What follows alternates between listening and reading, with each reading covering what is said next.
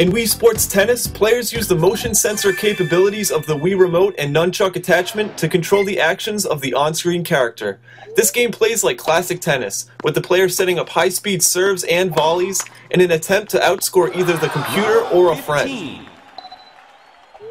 In this game, players mimic swinging a tennis racket using the Wii Remote. Players can serve the ball, adjust the power of their shot, and perform backhand and forehand swings. They can add spin to the ball by twisting the Wii Remote as they swing, and even perform a volley shot, sending the ball high into the air.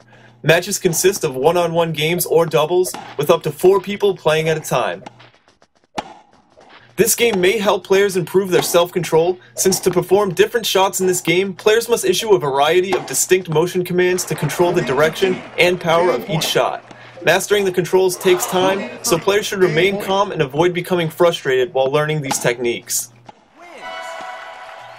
The thinking skill of flexibility also comes into play during matches. The computer has the ability to predict what kind of shots the player will take if he becomes too comfortable in a certain form of play. So to avoid this, players must constantly switch up their style and expand their tennis skill set.